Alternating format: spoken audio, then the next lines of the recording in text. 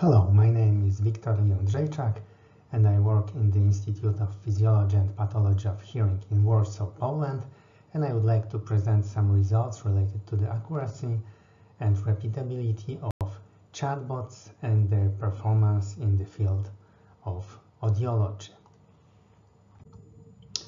Although the term artificial intelligence and certain application of it have been known for many years, tools based on it have recently become very popular. A major trigger was the introduction of ChatGPT in 2022, which was soon made publicly accessible by its developers OpenAI. ChatGPT stands for Chat Generative Pre-trained Transformer. ChatGPT is so-called chatbot, a conversational natural language processing system of artificial intelligence based on large language models. The intent of the chatbot is to interact with users in a way that resembles a conversation between humans, and ChatGPT generated a lot of interest, over 100 million users in 2 months. This has prompted the release of other chatbots such as Google Gemini and Microsoft Copilot. These chatbots are pre-trained on extensive datasets and fine-tuned before being made widely available. Enthusiasm for chatbots continues to grow, and their potential in various applications is under discussion. For example, ChatGPT recently achieved a score of 60% on the United States medical licensing examination, giving it a clear pass. Some recent press reports have tried to link the rise in ChatGPT use with the start of school year. A quick review made 3 months after the release of ChatGPT indicated that its performance depends on the particular topic.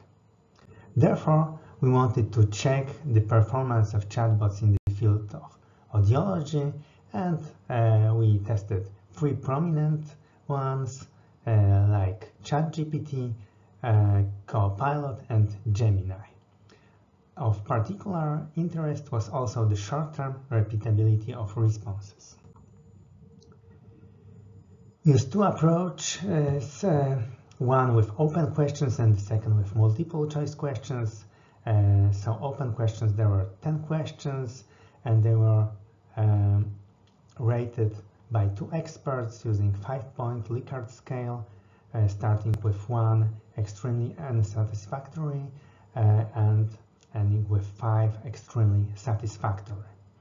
Multiple choice questions were 30 single answer multiple choice exam questions from 1-year course on objective methods of testing hearing, and the questions were posed several times to both ChatGPT 3.5, the free version, and ChatGPT 4, the paid version.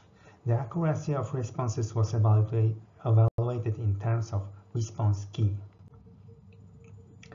So starting with open questions, they were like this, like what is an audiometric hearing test, what is cochlear implant surgery, what is newborn hearing screening. So the results were in total 45 out of 50 for ChatGPT, 37 and 36 out of 50 for Copilot and Gemini. There were no statistically significant differences between chatbots. However, there were some errors found in the responses, and also there were statistically significant differences when the number of responses in which sources were provided. So Copilot provided sources in nearly all responses, while ChatGPT did not provide sources at all. And there were also differences in terms of suggestion help of a specialist at the end of the response. So the Gemini provided such suggestion in nearly all questions, or Copilot in only 1 question. There were also significant differences in number of words, so the Copilot responses were the shortest and ChatGPT responses were the longest ones. In terms of multiple choice questions, here we can see the percentage of questions that were responded correctly. So there were 30% across many trials of posing the same questions to chatbots. 30% was always correct for ChatGPT version 3.5, and 30% was always incorrect, and 30% was sometimes correct and sometimes incorrect. The result improved with the higher version of ChatGPT, ChatGPT-4.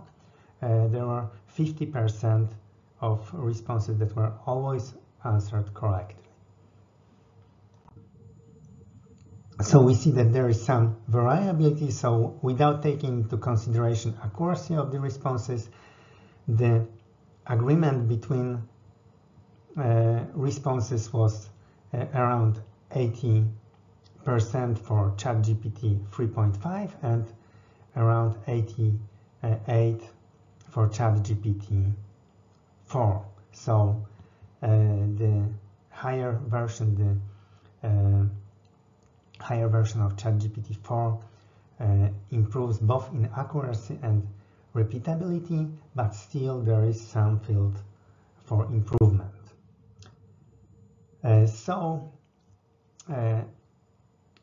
To conclude, chatbots offer an intriguing means of accessing basic information in specialized fields like audiology. However, caution is necessary as accurate information may be intermixed with some subtle errors that can go unnoticed without a solid understanding of the subject matter. And this is particularly concerning for ChatGPT, which lacks of routine provision of sources, making it challenging to assess the reliability of the information presented. Also, the observed high reliability in responses from time to time raises concerns about the suitability of chatbots for professional applications. So thank you for your attention, and here are the links to some preprints related to this presentation. So thank you very much.